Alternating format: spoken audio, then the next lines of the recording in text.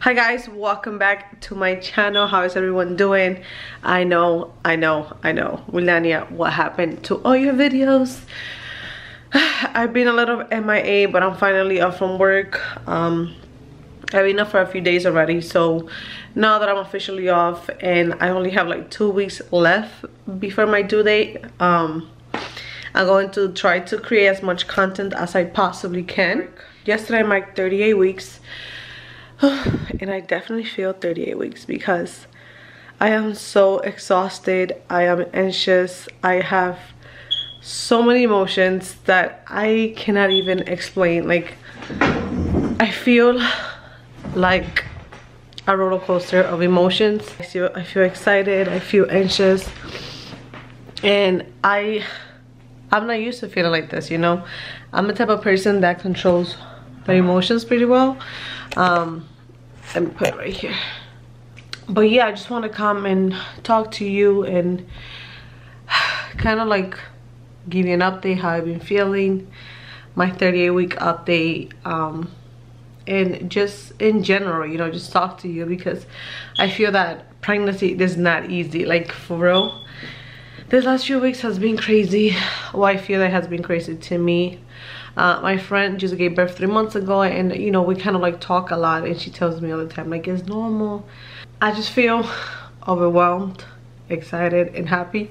See, like I'm already feeling kind of weird. The last time I went to the doctor, which was 4 days ago, I was 2 centimeters dilated. The doctor said that by this week we can have a birth plan and kind of see where I am at. I've been getting a lot of Braxton Hicks, but I felt that I got them the most when I was around 33, 34 weeks. Now I'm not feeling that much contractions. It's more like cramping and discomfort, like a lot of discomfort. The baby is 6.5 ounces. That was 4 days ago. I'm pretty sure that by the time I go back, she's probably gonna be like 7 pounds, which is okay. I am planning on giving a natural birth, God willing. I don't know if I'm going for an epidural. I don't know how, like, I don't know. I can't tell you this is my plan and then boom, another plan comes. So I'm open for everything as long as the baby's healthy and I am healthy and we are all good. I am fine with that. I've been home, I've been nesting, I've been cleaning, I've been preparing for the baby arrival, and I'm just like, I feel like being home has made me feel more anxious because I have a lot of time to think about things. Again, I know this is normal, but at the same time I feel like there's something that we need to talk about because it's not talked about a lot. We see all these cute pictures of the belly bump and all this stuff, but it's a lot, guys. Like, your body changes so much. Like, see, I'm emotional right now. But I swear I'm not sad. It's just, it's crazy. Let me drink water. That helps.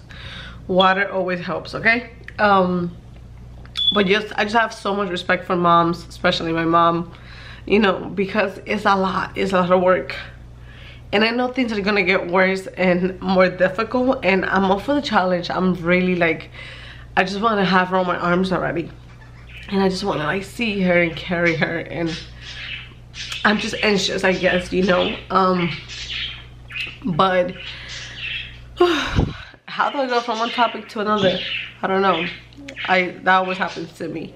I'm just looking forward for having her on my arms. Like, I swear, I'm just like, can you be here already? So video, you know, I wanted to come down and talk to you first and like let you know how I feel, how a lot of people might feel this way and they don't really express or talk about it. And to be honest, I'm not the type of person that talks about their emotions often. Like, it's really hard for me to talk about my emotions.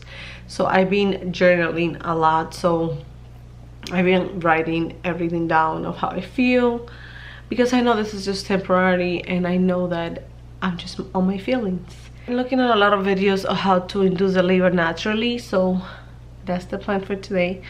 I don't know if I'm gonna be able to do all of the ones that I have in mind because, again, I don't want to stress the baby out either. But let me show you my belly. This is my belly right now. This is my belly right now.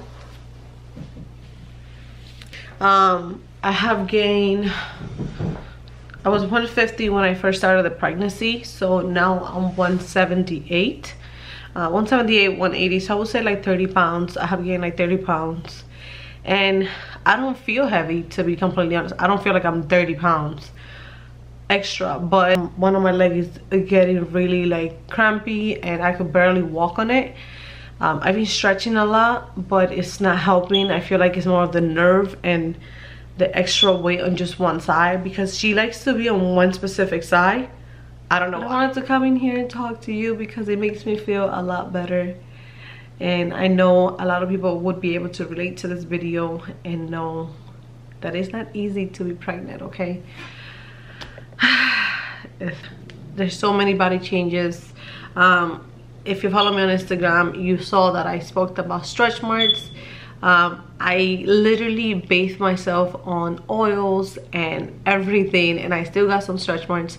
Not that many, but I still got stretch marks. You know, and again, I am not complaining because it's part of the process. It's part of becoming a mom, and it's okay. Like, I know I created a whole human being inside of me, and just the fact that I know that she's okay and that she's gaining weight and that she's healthy, it gives me so much comfort. Even though I have stretch marks now, I am not complaining. I was just more like, wow, I put all these oils and it still happened. But it's okay. I know some people have it worse than me, and it could be a lot worse, so I'm not complaining. I am very, very thankful that I was able to carry her full term, because I am 38 weeks. So I am just very grateful, and I'm not complaining. I'm just letting you know, like, hey, I apply oils and lotions and everything, but I still got stretch marks because I want to be 100% honest with you. Okay, so now let's go make some tea, shall we?